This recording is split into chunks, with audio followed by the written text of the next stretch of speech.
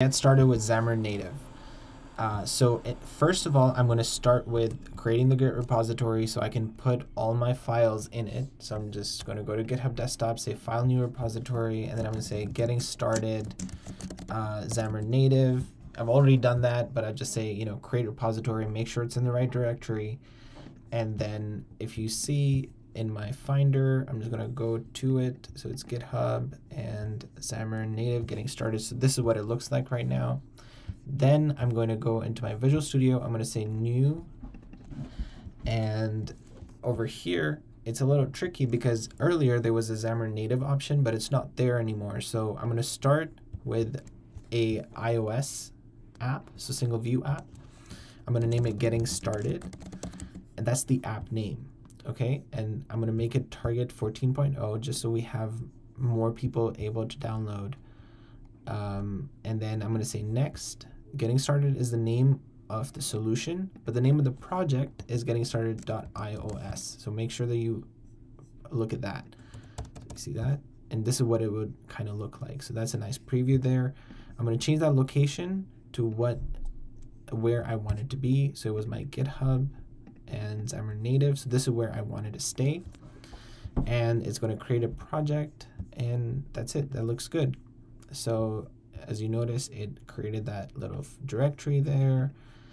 And it has the iOS project, it has a solution. So stuff is basically populating. It has 27 files.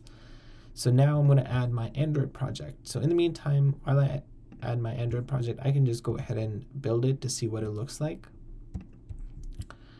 And so add new project. I'm going to say Android app, say next. Over here, again, I'm going to say the name of the app is the same, Getting Started. Latest and greatest, so that it uses Android X. And then I'm going to say next. The project name is Getting Started.Android, just like it was for iOS.iOS. It's the right location, so that looks fine. Say create. As you can see over here on iOS, it did go ahead and build that blank project, which is just a blank screen. In a little bit, we're going to actually make changes to it. So I'm going to hit stop, and I just added my Android project, so I'm going to test my Android project as well.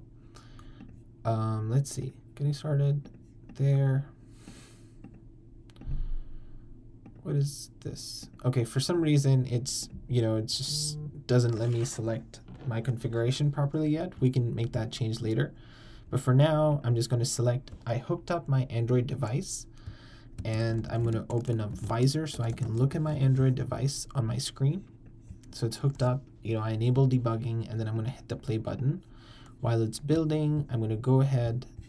So there is, obviously you see some issues over here, so I'm just going to say go ahead and restore Nuget packages. So these are just the libraries that are needed in order to build. And let's just hit play and see if it works now.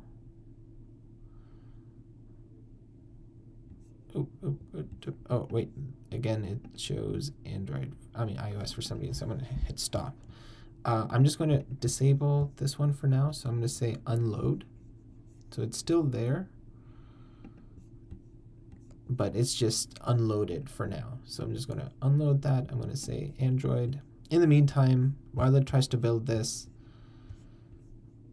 yeah, this is another issue that I noticed also in the blank project. So this is like some Xamarin code that we don't really need. It just handles permission. It's kind of fancy, not needed.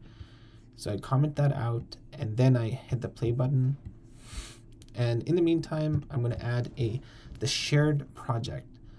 So Xamarin Native was created in order to, there are two main reasons. One is to use C# in order to build these native applications. The second one was so that we can share some code between the two iOS and Android projects, usually some business logic. So I'm going to go over here, and I'm going to select multi-platform library, .NET standard library, or I can just, choose this one. So either one, but .NET, oh, it closed it automatically. Okay. Add new project. I'm going to create a .NET standard library because that's the most compatible one with all these fancy Nuget packages out there. So .NET standard, you can select .NET standard 2.1, that's fine. So over here, the project name, you can just name it getting started, or you can name it getting started.core, getting started.shared. Like there's so many different naming conventions, all of them are fine. I'm just going to call it .core. As you can see over here, when I press the play button for the Android project, it went ahead and it actually built that blank template. Okay, and what we need to do now is we need to add a reference to this core project in our Android project. So I'm just going to right click on references, say add a reference, go to projects, select that core project. So in this core project, what I'm going to do, just to show that it actually works in the constructor of this class, I'm going to add a console.writeLine. So just a simple console writeLine that will print out my name, for example. So it can do some certain work, like it can return the tip value and all this different kinds of work. But we're just trying to see if it works.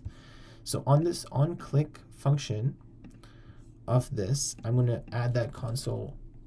I'm going to add that reference over here. So I'm just going to say var c equals getting started dot class 1. Is it public? Yes. Let's see, class 1. Oh, new class 1, because it's not a static class. So it seems like it's not connected. What is the reason?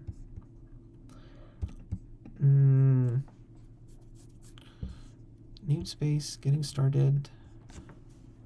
.core. Yeah, so the name of the project, the namespace is .core. So that's how you'd essentially reference it. So you can either reference it like this, or you can say, obviously using getting started.core. And then once you do that, then you can just go like that, new class 1.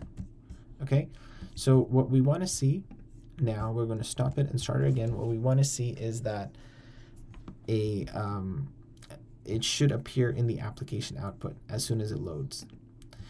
So one thing to note is that this over here is the main activity. So if you, I don't think it's using Android. Oh yeah, it is using Android X. Okay, but in Android, where do you make the changes to your layout? So the layout is obviously in your resources layout folder. So this is your main activity. So in Android, usually you'll have one activity and you'll have multiple fragments for your views. And so over here, it's just going to load so you can see it a little better.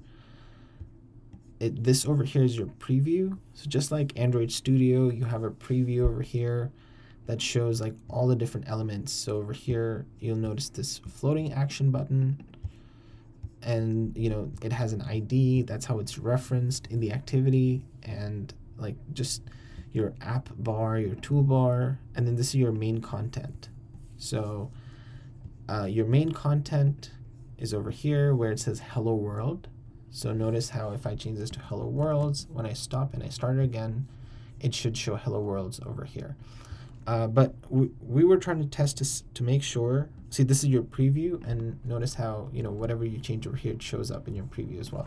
But when you click on your mail button, it says Xamarin. So where does that Xamarin come from? It comes from your shared project. So that's essentially how it works. Android in general. So you guys have done a deep dive into Android. I'm just going to switch over to iOS now. So going back here, I'm going to reload the iOS project, and I'm going to unload the Android project. Let's see. Do I need to stop? iOS, and notice how this became the main project, and then I can just select whatever simulator, as you guys know. So over here in Android, in iOS, how do I make changes? So in iOS, it uses the main storyboard, if you know, of if you know of iOS native development, you use everything in a storyboard or zip files. So this is your storyboard. As you can see, the view controller or the page has nothing right now because it was blank, and I'm gonna press that plus sign. I'm gonna drag and drop a label. I'm gonna have it say Xamarin. And in addition to that, what I'm gonna do is in the view controller view.load function, so as soon as the page loads, it performs some functionality, and over here I'm going to make it say var c equals, first of all I gotta add the reference to the core project. So add a reference, projects core, say OK. Now I'm going to add that, I'll be able to now add that using statement, so .core.